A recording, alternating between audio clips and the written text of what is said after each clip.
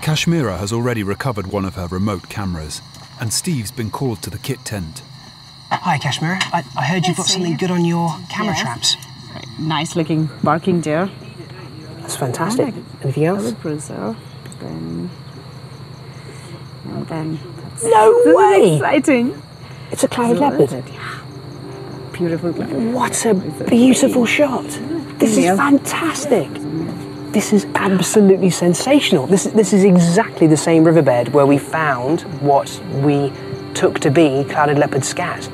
The clouded leopard is one of the most elusive, difficult animals in the whole world to film, and this is conclusive evidence that there is one living not more than a couple of miles away from camp. Looking for tracks and signs is detective work. It's almost like putting all the parts of a puzzle together, and to find, you know, this at the end of it, conclusive proof that it all added up to the right signs, is just incredibly exciting. The rare clouded leopard raises their hopes that there will be other big cats here too.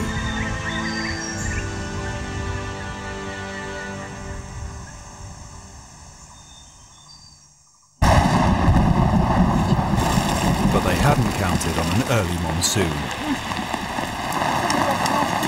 This is total madness. Just a couple of seconds ago, it was absolutely nothing, completely calm, and from nowhere, massive gust of wind, and look at this!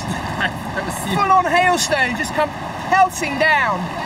It's like wandering around in a cloud of bullets, just falling from the heavens. Only lasted one. 30 metres up her tree, Justine's stranded.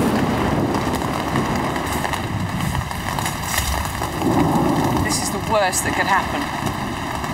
We've been listening to this storm all evening, hoping that it was going to pass us by, but it's just hit the whole full strength of it right above our heads. Even the crickets scurrying for cover. Oh, it's not a good situation.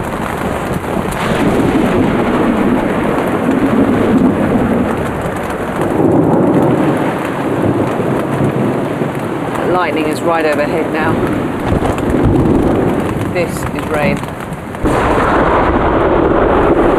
Jeez!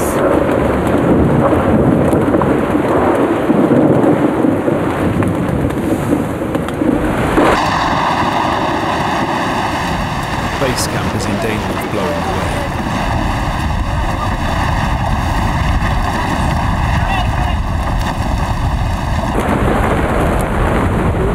I'm going to try and tether everything down, try and keep it from taking off, which is what it's trying to do at the moment.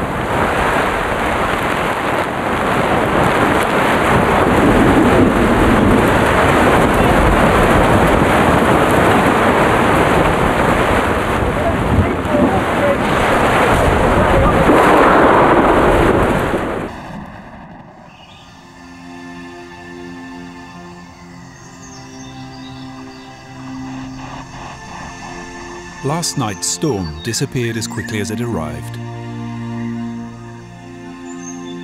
Justine survived. Just.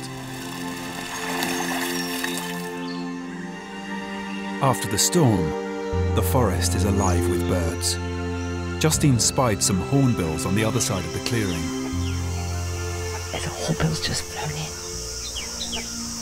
So they a good long look around.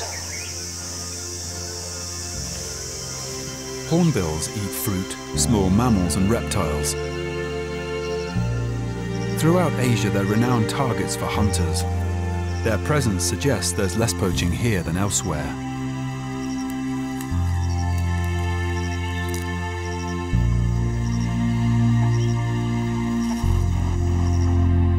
Near a base camp, Taewang's mist nets have caught something just as dazzling. Hey Chang, what else you got? One blue-throated barbet. Blue-throated barbet. Oh, that is stunning. What a splendid looking chap. Every bird's vital statistics are recorded. He's a star. A pygmy kingfisher poses for its place in the report, which George will ultimately present to the government of Bhutan.